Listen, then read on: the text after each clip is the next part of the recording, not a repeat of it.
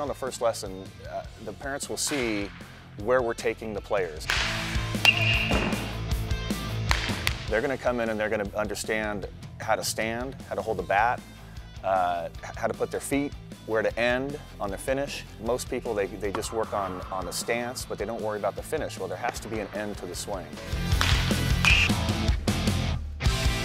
You know, our cages are wide, they're tall. Our pitching mound, you know, is a professionally built mound. It's clay, so it's a big league style mound.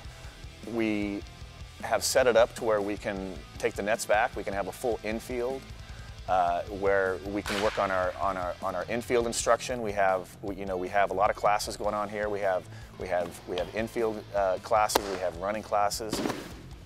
Pitching, of course, instruction. We can do multiple pitching lessons at a time now because we have multiple mounds.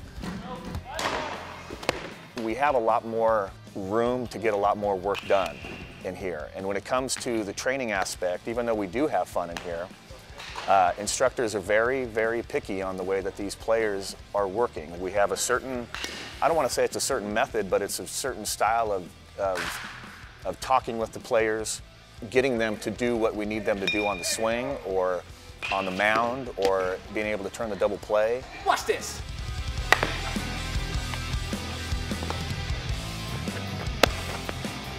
That's how it's done.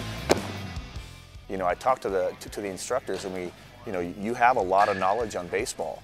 Give it to the players. Let them learn from you. Give them as much as you can every time.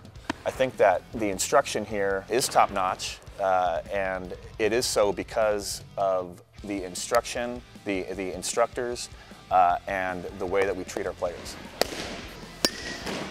We have incorporated a lot more girls softball. We have Christina Thorson, who is a professional fast pitch player, and she does a fantastic job. She takes care of all our girls.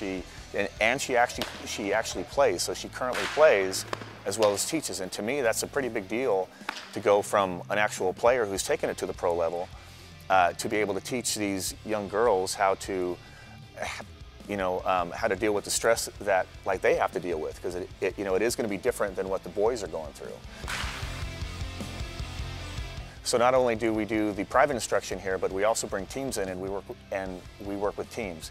So what we do is when the teams come in, we actually have the coaches help with the practice, and then the instructors will help with the players. So these coaches will now see the drills that we're working on. They can talk to the instructors. The instructors can explain why they're doing these drills. And we can really set the coaches and the teams up with a good plan and a good practice plan, so they can get their team practice done within the hour that they're going to have on the field. When these players, when they come in and they feel like they have a home, which is a way that we try to do it. This is their place to hit. I feel like the confidence goes up. They have people that they can confide in or kind of brag to, which is important. I feel like for the young players to be able to tell people their successes. So I feel like the players do gain a lot of confidence. I do believe that they are better when they leave us than when they first came in.